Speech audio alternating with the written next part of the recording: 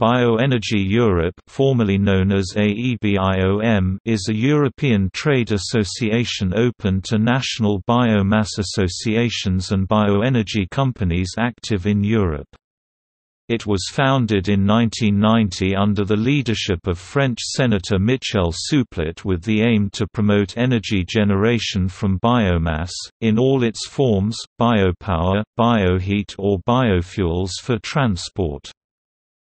Bioenergy Europe is the umbrella organization of the European Pellet Council (EPC) and the International Biomass Torrefaction Council (IBTC). Bioenergy Europe owns 2 international certifications for wood fuels.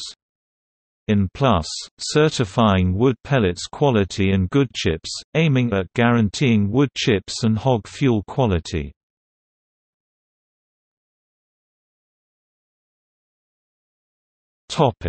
Governance.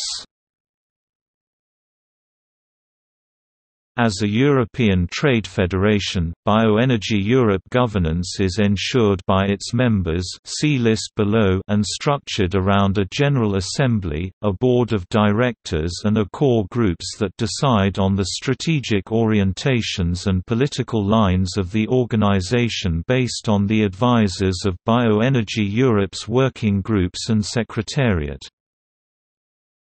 See also